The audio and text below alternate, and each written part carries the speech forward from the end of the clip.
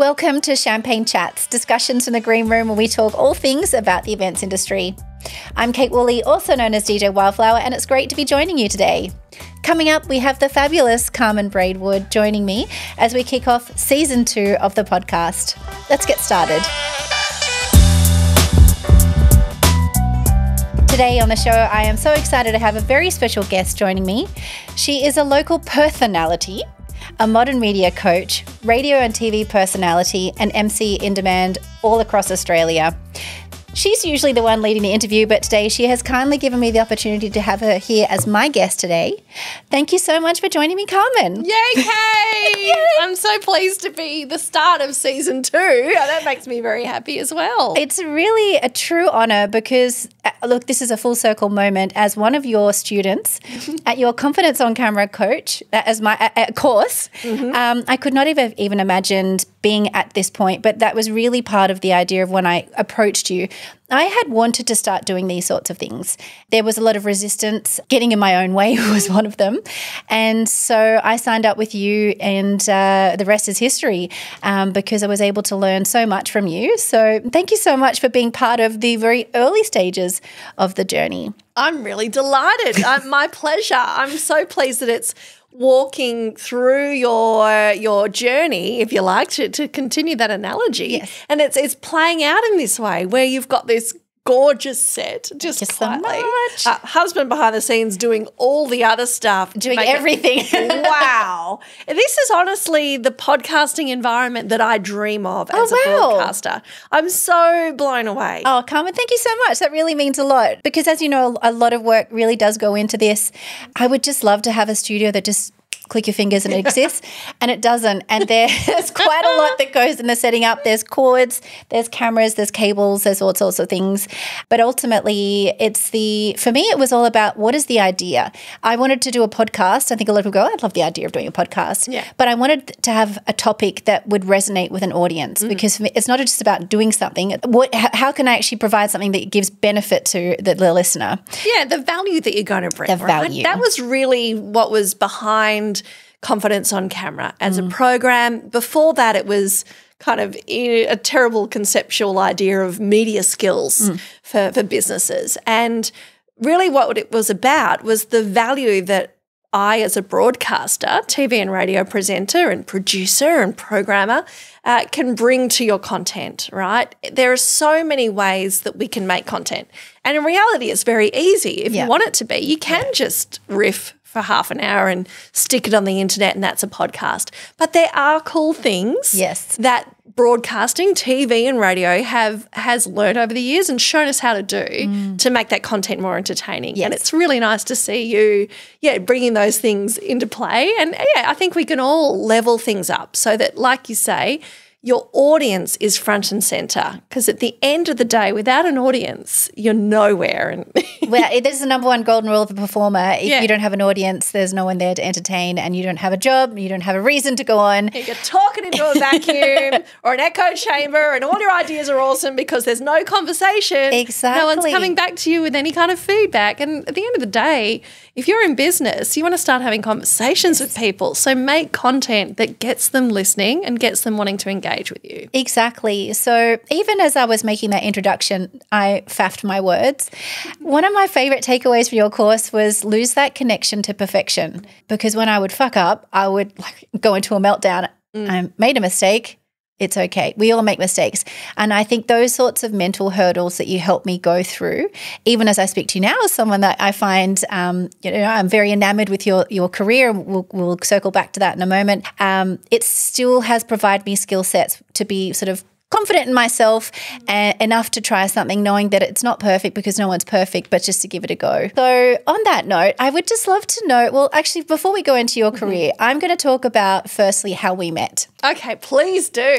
I'd love to hear that. Do you remember the event? We actually met at an event. Yeah, well, I think the anniversary is around now, isn't it? It was. So it was, actually is next week. Oh, happy. Cheers, happy anniversary. Happy anniversary, Kate. Literally. Wow, even more of a full circle moment. Well, this is probably going to be dated now, but we met in 2020 for a Melbourne Cup event and you were emceeing, and I was just so impressed with your management of the room. You had an incredible stage presence. I loved your speaking voice. You were witty and funny. I had recently moved to Perth. It was one of the first events that I was doing post-COVID, during COVID rather. So my knowledge of you was as an MC host, and then subsequently found out that you had a long, illustrious career in radio and television. You've worked in all sorts of things. But the reality is the timing that I met you, you had gone through a rather large change in your career. So can you give me a bit of a background as to where you were in 2020 and where you had gone up to that point? Okay. All right. So 2020, as we all know, was the big year where everything changed. But really for me, the big year where everything changed happened a couple of years before that. So in 2018, overnight, the big boss of the radio station I worked for here in Perth flew in from Sydney, sat my co-host and I down, and after 7 years presenting the same radio show in Perth for me, for my co-host, I think like 20 years, he'd been in the same job, he said, listen, guys, that's your last show. Thanks very much. And I didn't even know that it happened after that. It wasn't even like, here's your notice. No. Well, they said if you want, you can do a show tomorrow and say goodbye. But if you want, not feeling the vibes right now. But that was pretty big in terms of the impact it had on my lifestyle, because that really was for me 17 years of full-time breakfast radio, even though it was 7 years at that station. Before that, I worked on the East Coast in country Victoria and in Queensland, and I was always doing on air or producing breakfast radio. So whether it's producing or reading news or doing a show, that was my life. So that meant those really weird hours. Can you tell me about the hours? So how early would you have to get up to work on breakfast radio or produce breakfast radio? Yeah, look, it depends on the role, but, you're in no later than 4:30 a.m. unless you're me and late for everything at about 4:45. I've got to be fully honest. But back in the news reading days, I was in there at about 3:30. So it's quite antisocial, the lifestyle that you need to lead. And, overnight, I got to know my husband and my stepson a whole lot better, because suddenly I'm waking up and watching their morning routine that I'd never been a part of, Wow. But for me, even though it was such a dramatic change in the way I worked, I was pretty excited by the opportunity. I will admit that I've always been a kind of person who goes, something cool's going to come out of this. It's freeing me up for something else.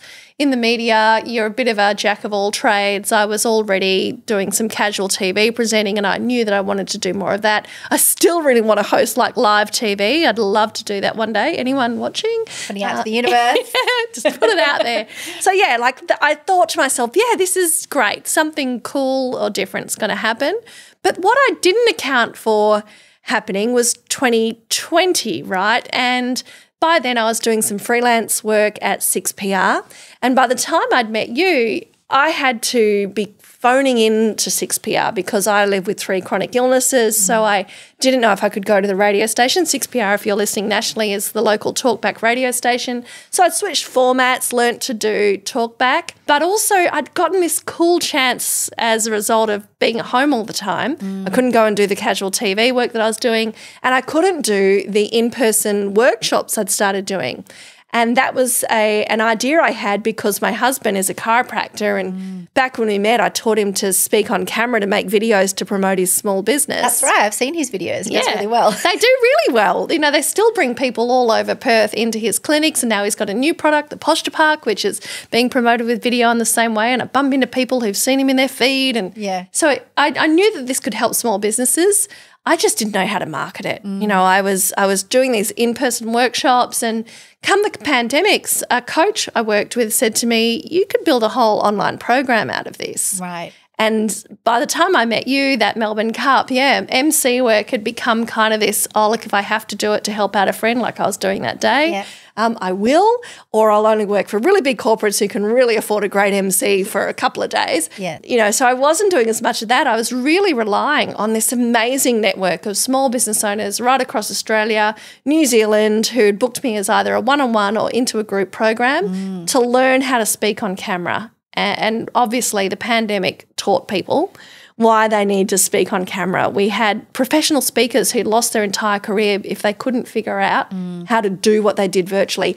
DJs who, if they weren't as smart as you to build a set in their living room and run a live stream, who lost their career, and not even as smart, out of necessity. I think that point of where you came in, we were talking off camera about some of the people that you work with where they've had no need to do something on camera, and you come in at that time where they need to do something. It needs to be professional to that level. It's not something that they can just do on their phone, and they need a professional recording of the audio and the video and all those things. Yeah. So it really was an interesting intersection, because coming in from Perth, from Sydney, into the event space, thinking, gosh, I really hope I can keep working at events. But I had been working virtually with East Coast client. Yeah, so you had that little edge. So I was still working in the virtual space across that time. So the rest of the world, unlike Perth, where we're a little bubble here, we were able to work with our virtual clients but still do live events. So it was quite unique in that space. So very, very lucky for that. Yeah, and there were some people who were lucky, right? They had a little bit of extra skill set, I guess, that they could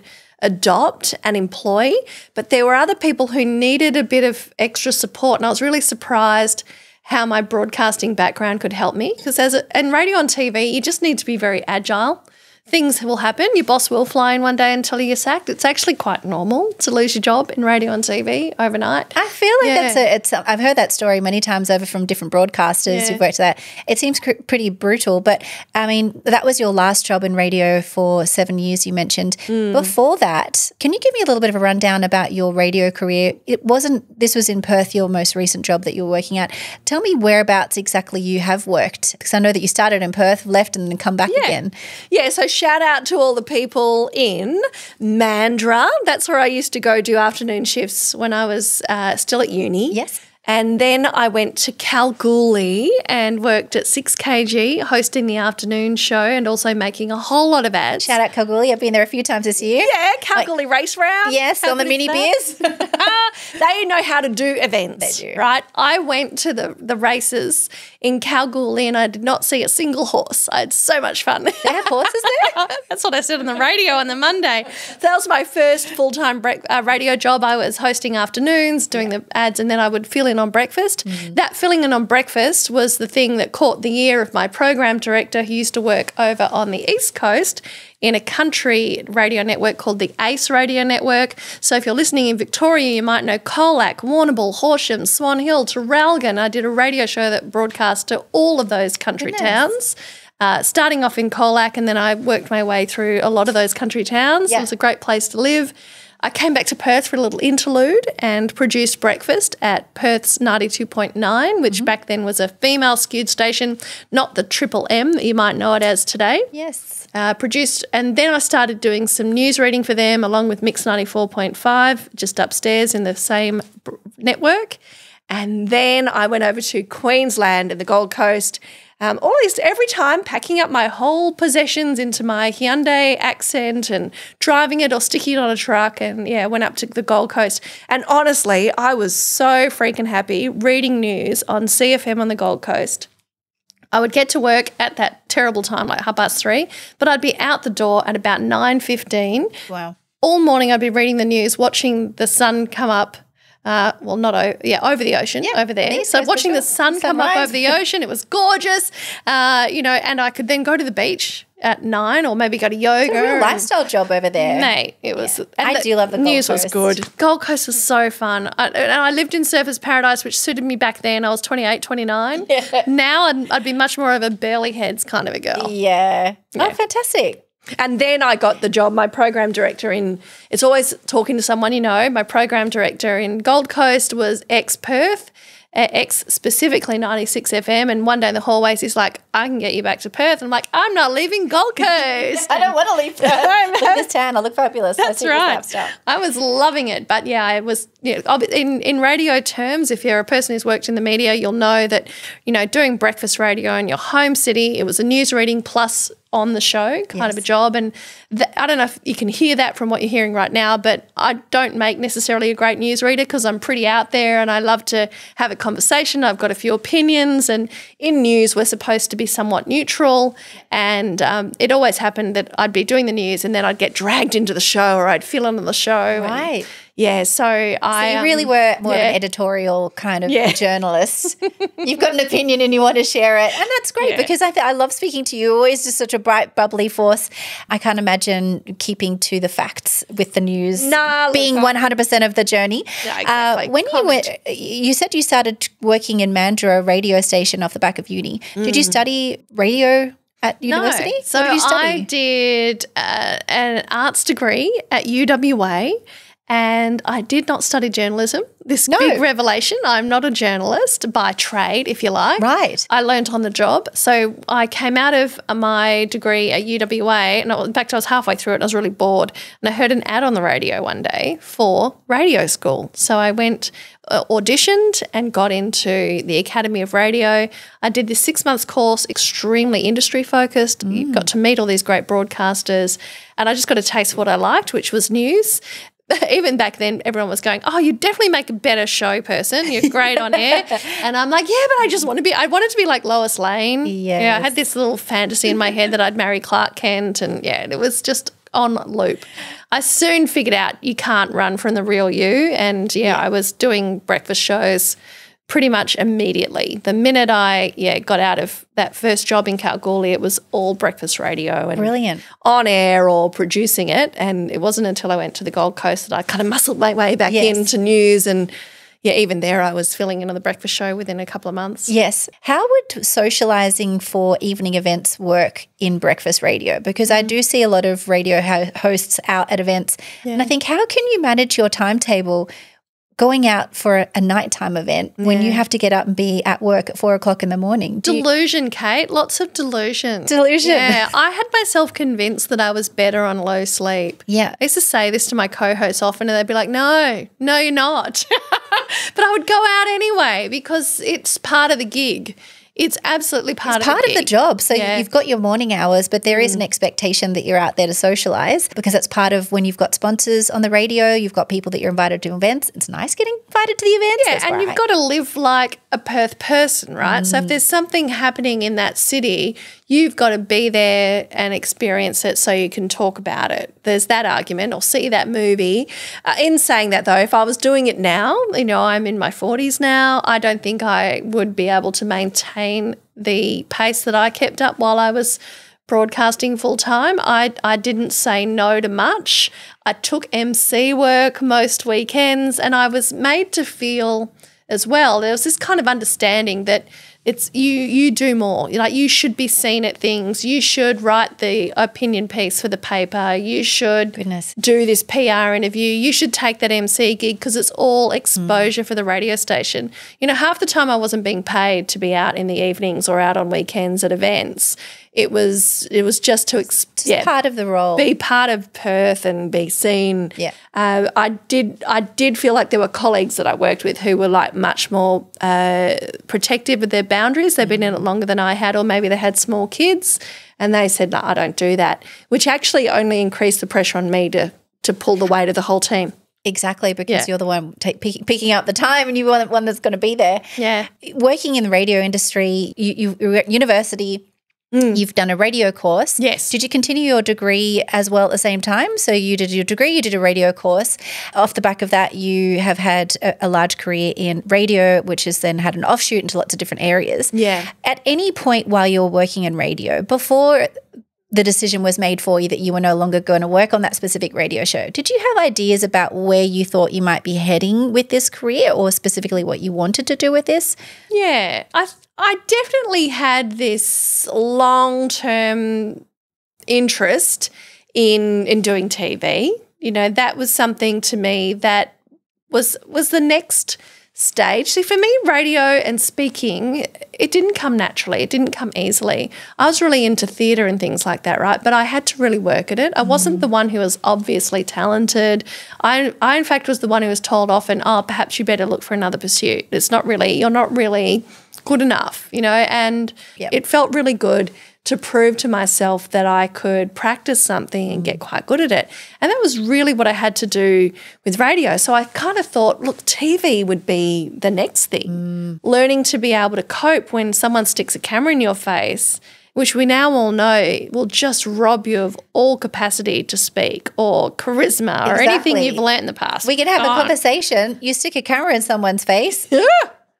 Freak that fuck out. It's a lot. Yeah. Which brings us into your next part of your career where you're actually now teaching people this confidence on camera skills. You're taking all of this, you're wanting to work in television. You do work in television. I love watching your segments on Destination WA. At what point did you start pulling together your confidence on camera course, which is what ultimately was what I joined 2 years ago? So I did have a little tiny idea that this is where it might go. And the one person who made me realise that I could go out there and create a business on my own was definitely my husband. Ryan has run businesses, since he graduated university as a chiropractor. You might not realise this, but, most healthcare professionals, particularly in allied health, need to be good business operators. Otherwise, they're not going to work. They're sole traders. They're sole traders, essentially. Yep. Yeah. And the ones who don't want to do that need to go and get a job with someone else, and there's only ever so far they can go. So he just, through our conversations, I learned a lot about what it takes, I guess, to start a business, and it started to feel a little more achievable.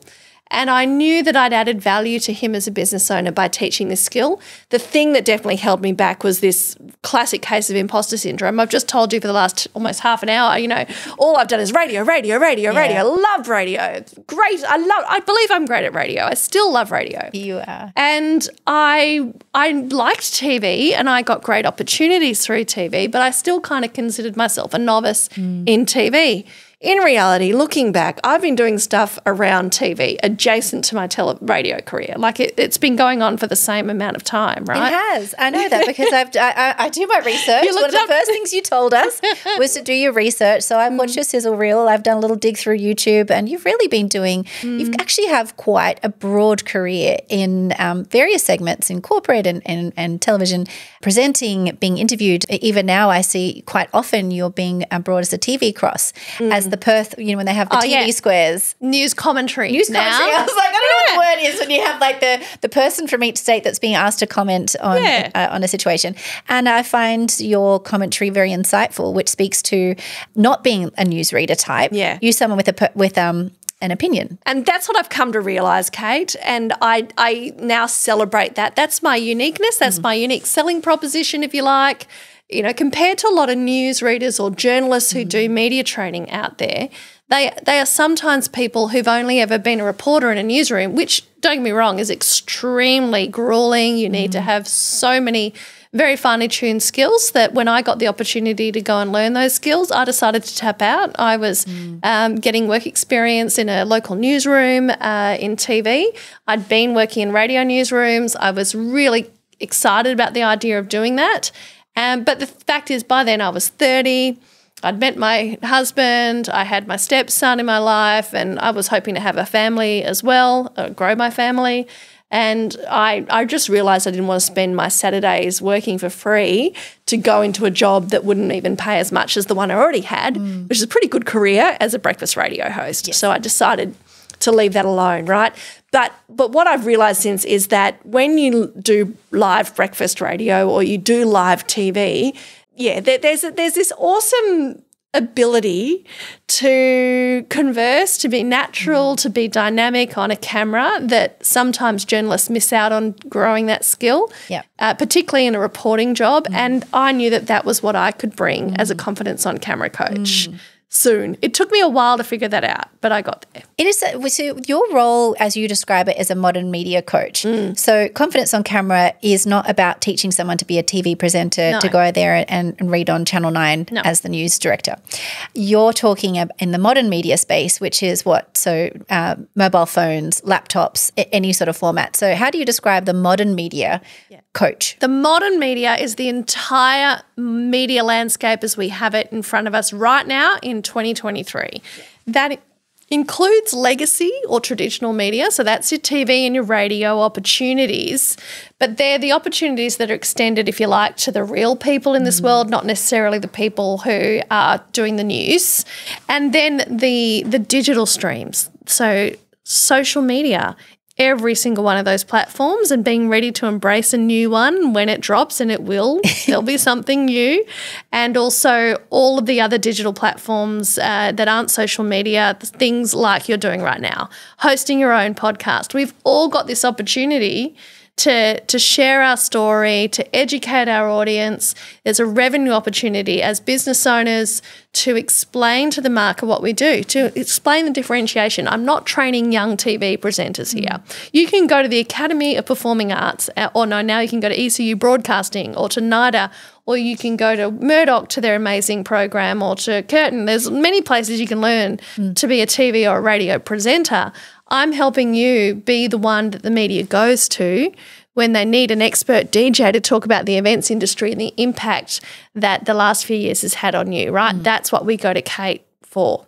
And also we're creating a bank of content in your toolkit that your clients can use to go, oh, this bird can string a few words together. She can MC as well as DJ the event, right?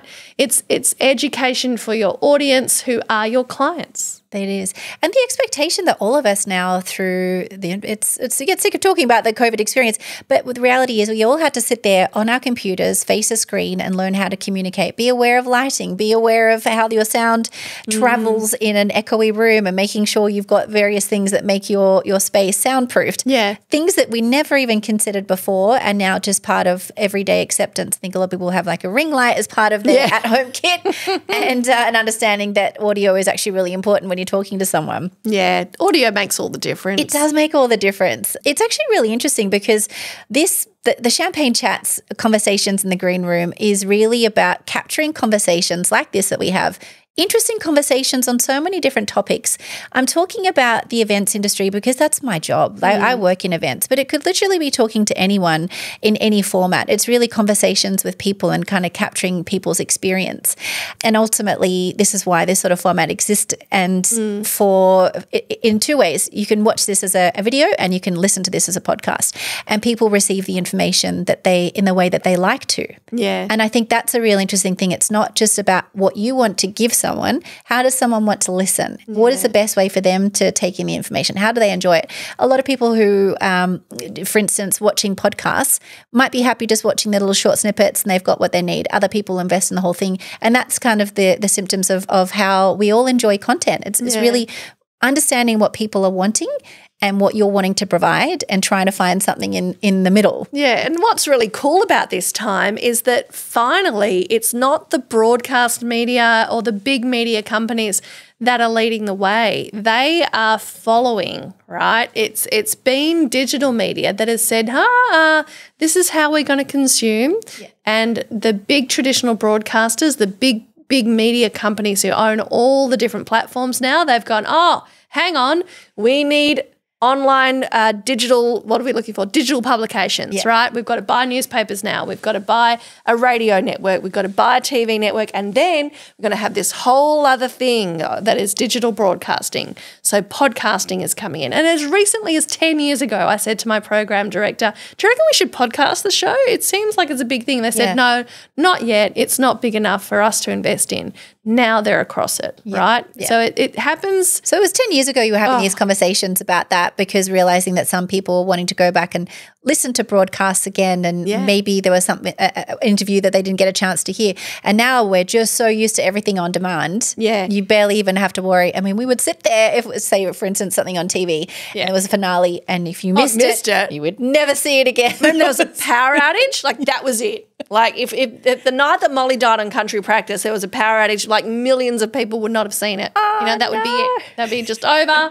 And I'm sorry about the reference. Some people will not remember. No. Like these are the things that kind of shaped us. But now those things that shape a culture are happening in a place that used to be the home of subculture.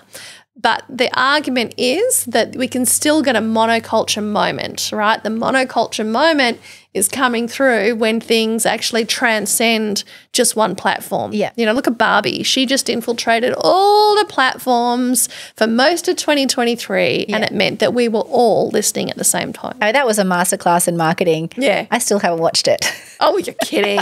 But you've probably got the gist because it's been everywhere. Gist. I feel like I've seen it. I'm not a big movie buff in terms of how I like to watch content. Yeah. I like to wait till it's on TV and then fall asleep and then watch it again when I've – it's all about that. It's available for streaming. You can check it out. The reason why I talked about like the champagne chats and how this is all set up is because the questions I've been asking a lot of my guests so far are very specific to performers who are working in the events industry. You work in the events industry because you host and we go out to events, but I wouldn't say you are necessarily an event person. You're a media person. So it's a slightly different landscape. I guess so. But at the same time, I feel like it's very overlapped and integrated. They're crisscrossy because, you know, during uni, while I was doing the radio school thing, I paid for my radio school by going and doing some pro-am acting work, right? So my best acting job was hosting the Constable Care puppet shows around WA, so teaching kids how to cross the road and stuff and not to take drugs and use protective behaviours, which then led to a murder mystery and time travel hosting job, party job. So I used to host these I need to see some footage of this. This is fantastic. There's probably I had a great costume wardrobe, right? So I would host murder mystery parties. So I've been emceeing or hosting live events even longer than I've been broadcasting. This is not a new thing for you. There were always signs that you were going to be heading into that direction. Yeah. And if anything like that, I do still MC things occasionally for the right environment, for the right price and for the things that I'm passionate about.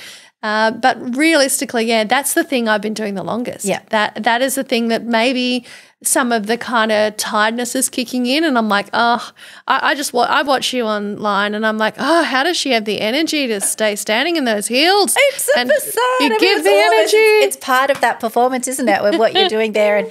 And one of the really delightful things about doing these podcasts is the interviews with people who have really incredible insights. And one of the insights from one of the past guests was Renee Wingfield. Yeah. And I actually re-listened to the podcast ahead of sort of preparing for today, and she just gave away this little beautiful nugget, and she said that in terms of being an artist, it's okay to let go, not take on those events, those that don't serve you anymore. Yeah. So there might be those legacy jobs that you've got clients that you would love to have you back or that you've done it before and you feel like you should do. It's okay to let those go. In her specific example, she was talking about other performers coming up underneath and allowing opportunity for that and leaving herself space and scope for that. And I also feel the same, like let the kids do the clubs days. I don't really work past midnight. That's why I love my corporate work. Yes. I don't do the club jobs as much. I don't work in nightclubs anymore. Not that I really did, but it's just not really an area that I'm kind of interested in. Leave that to the kids. I love that. Yeah, but I think it's more about allowing space for your own personal growth as opposed to we're too old for it, I think. Well, that's the point. And that is probably the first thing that kicks in. So it's not an ageist thing. Yeah. It's a growth thing. Oh, thank you for that. And this is making me feel better. No, I really do, because I feel like it's okay to say that we've done something for a while. And I've got certain jobs that I've done every year for the last 4 years, and I hope they book me back next year because I just love it, and I'll do it every year until they have me. Other ones, it's done its dash and it's time to let it go. The moment has passed. Yes. And there was definitely, I can think of one. I did 7 in a row, Perth firefighter calendar launches, and that really embodied Carmen of her 30s, running around in heels. Is there a space for a new host? Hands up, says Kate. And this is it, like a budding MC. I'll give me a name. just put my details there. And it's funny, I still bump into people who go, we saw you at the firefighter calendar launch. I'm like, wow, that was back when I could scream over a crowd. Because honestly, the women in the audience at a firefighter calendar launch I just love the word firefighter calendar launch. What a glorious sentence. There was one year where we did it in the middle of the city in Forest Place. Chase is the shopping centre, Place is the place. Anyway, we're in the middle of Forest Place and they put on, the water labyrinth or the water features in the middle of the performance. Like the firefighters on stage. In the ground. Yeah, they were on stage and they put that was intentional. That was like a thing, and there was just like Girls Gone Wild in the audience, and It was just wild. It was like nightclub hosting days, you know, and I'd done my fair share of that. And there came a time where I just said, look, I know it's for the kids. PCH are wonderful beneficiaries of this wonderful, wonderful calendar that the guys and girls get down to next to no clothing for, but Carmi's tired. Just had enough. I just love the boys, love the girls. You guys do a great job, but let's pass the baton. You do sometimes get to go, this has been wonderful innings, and I see you never. See you never. It's time for me to do conferences. And you know what? emceeing conferences was my lifeline when I first finished that job at 96 FM. There was an amazing speaking bureau run by Cherie Gardner, who we only lost this year. Cherie Gardner saved my bacon. She paid for my house for the first couple of years. The corporate MC work, and, you know, watching all of the speakers at conferences got me all excited about business and growth and learning new things. And I started to go, I could do this. I could support people on their journey, or I could run a business. And the things I learned emceeing as a corporate arrangement, God, I'm so grateful for. Isn't it brilliant when you get to go to those events? I've been to many, many, many conferences where I'm booked to either DJ before, during, or after, sometimes all three. Yeah. And more often than not, I'll kind of sit there and listen, and they'll have incredible speakers. They'll invite people from all around the world. Yeah. A keynote may not necessarily be specifically about that business. It's all about that big inspiration. I remember just walking away from like an IT conference, just being so inspired, so motivated. I actually really love that, because I would never have had the opportunity to be exposed to someone like that. And that's all part of, I think the nice thing that I love about being part of corporate events is generally the ones that have money to do things properly, and you get to have those experiences that you wouldn't necessarily have had they not had the budget. And that's quite a frustration I recall from my corporate life. Like when I worked in a full-time job in these big media companies, they never really sent us underlings to those things. You know, I only saw those. The management, Yeah, the management went. Yeah. Oh, I don't have a chair. I'm sitting behind the stage kind of watching. I'm not there yet, but at the same time, I'm still learning what everyone else is learning. Yeah, you are. And that brings me to the fact that, so you've been teaching as a coach in various one-on-one platforms, group coaching. You have a lot of people that you now mentor. Do you have people or anyone specific that you work with as your mentor at this stage? Like who do you reach out to as you are growing? Gosh, that's such a good question, and I've been thinking about this. Yes. So over the years, there have definitely been people in my media career who I've reached out to. So my co-host in Country Victoria, Grant, was the general manager at the same time. Country radio stations, you do a lot of dual roles. Yeah. Sure. So he definitely is someone that I still call every time something, you know, blows up in my face. I'm like, oh, God, what would you do in this scenario? He has a lot of great insights to share. And now I've been working, not specifically with anybody. This is probably, it's a little bit, symptomatic actually, of maybe I need that at the minute in my life. I need someone to help me kind of take a step back from the whole thing and look at how everything's set up.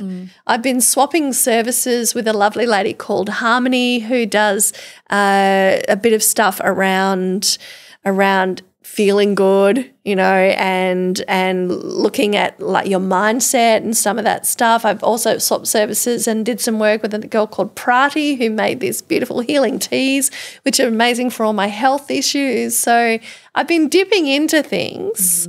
But look, to be honest, I'm trying really hard to tap into my own intuition and find what I've got inside that's really going to help me. I haven't asked you specifically in this instance about your story with your health struggles, but that's something that you have communicated with your audience and being quite public about, and I think shows a lot of honesty. So your health struggles have really directed some of the ways in which you're working now. Yeah, definitely. You know, I know that I probably can't work the same way I did when I was full-time in radio, and that's because I live with 3 autoimmune illnesses. One is particularly rare and was misdiagnosed for a long time. It's called Addison's disease, which is adrenal insufficiency.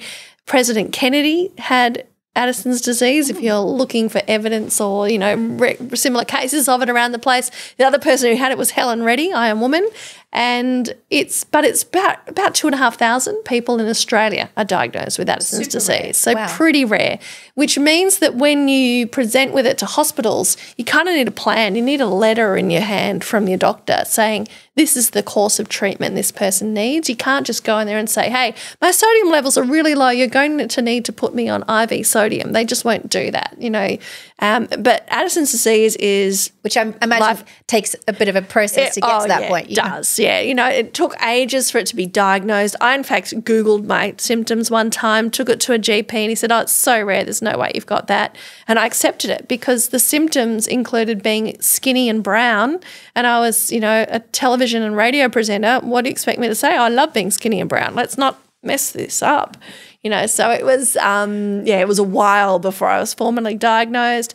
By then, I was pretty fucked off with medicine. I had been through a journey and a half. I missed out on the chance to become a mother, biological mother, because of this misdiagnosis. I was trying all of these things to get pregnant. We discovered that I probably went through menopause, I don't know, at 19, 20 years old, and that was missed as well. So there was a lot of things that pointed to me just going, you know what, I'm not listening to any of you guys. And I made a huge mistake and stopped taking any of the medications that I needed to be on, and woke up one day in the Royal Perth ICU with a nurse holding my hand who explained to me that I was there and pulled a feeding tube out of my throat and thought I'd been in a car accident. And she explained, no, I'd had 2 seizures, that I'd bitten my tongue, that my throat would hurt because we've been feeding you with a tube for about a week. Goodness. So, yeah, it was a really big stuff up in the most insane ways. It stemmed from so many different things.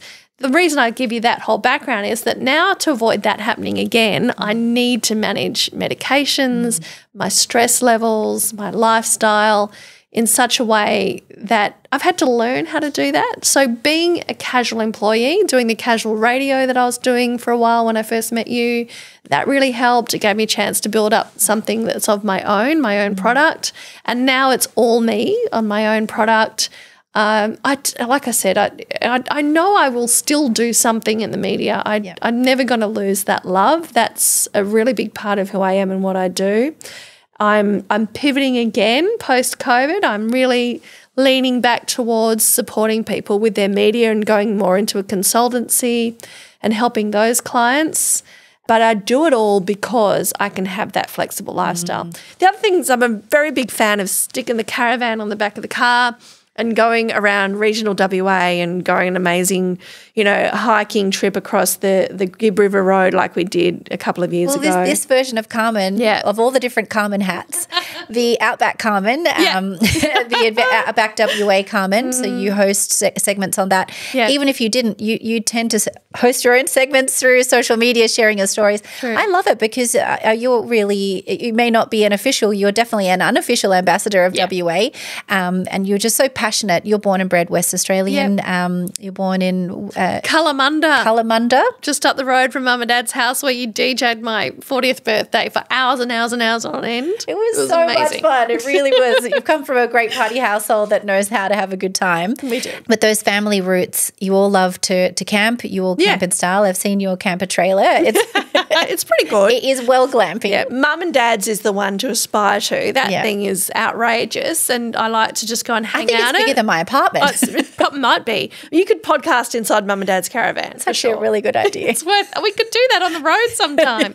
You know, and I love that flexibility of the lifestyle you can have here. You know, we used to have a boat. I used to work from the back of the boat, and I hope that we do that again sometime. All the different skills that you can use. The future is definitely, whilst you do have a lot of choice, lifestyle does seem to be an important factor for you in deciding how you actually want to, move forward. Yeah, look, I used to feel quite trapped by a full-time job.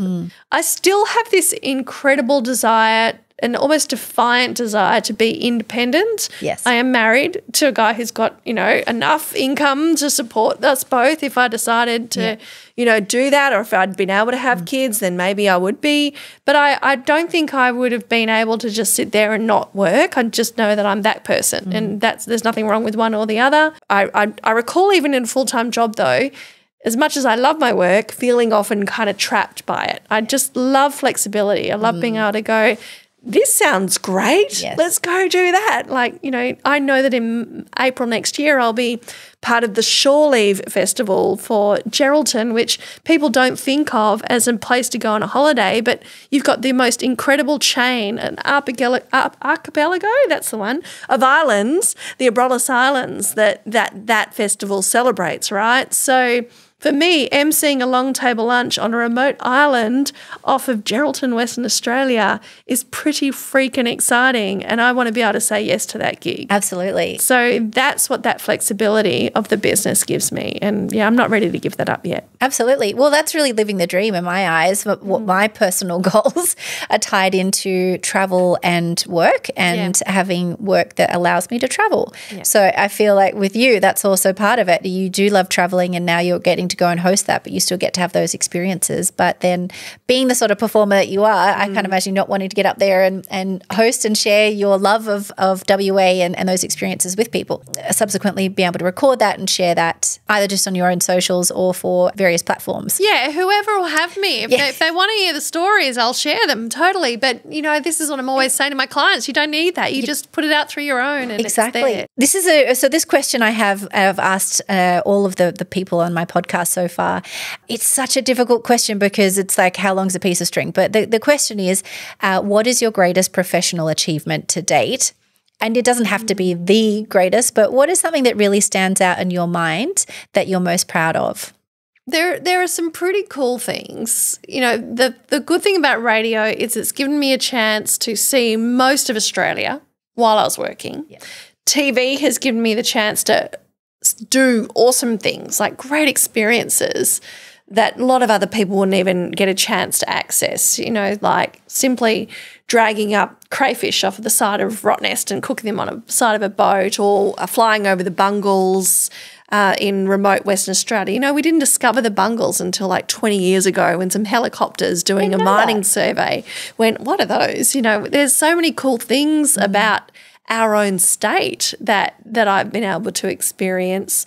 I got to travel to the United States for the Radio Awards when I was 24 years old. Like that to me, that was a scholarship that I won through creating some really innovative technology to help broadcast local content to remote audiences in country Victoria. Oh, sensational. Yeah, you know, like that was pretty cool. I'm really unreal. Proud of that. We won an innovative award, and we were innovative. You know, we really did live up to that. And we weren't the best of the regional radio stations. We weren't the best of the little guys. We were the best of Australia. That was how we won that prize. So I'm really proud of that. That is something absolutely to be proud of.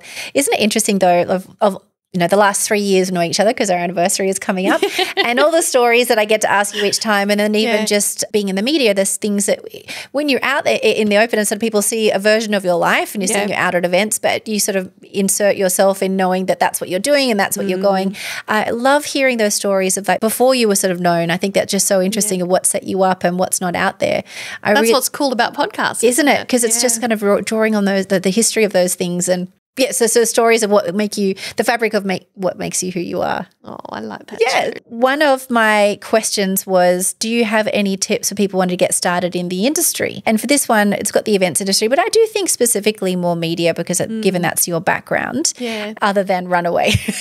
No, I think we need people. We need fresh faces in the broadcast media. When my friends call me up and say, hey, my kid wants to do radio. So people come up and ask you. It does still happen. Yeah. And when it does happen, I'm delighted because I think, kids, when they could do media at school, they're probably not thinking radio and TV. They're thinking digital media, like they want to be a YouTube star. They really are. Yeah. So when I meet a kid, I go, what do you mean by media? What's your interest? Right, and they of course, you have to clarify what is media to them. Definitely. That's the new conversation. But, every now and then I do meet a kid who says, I want to be a sports broadcaster. I want to, call and do commentary on footy games. I go, great, okay. So for those kids who are interested in broadcasting, the key tip is get experience as soon as you can.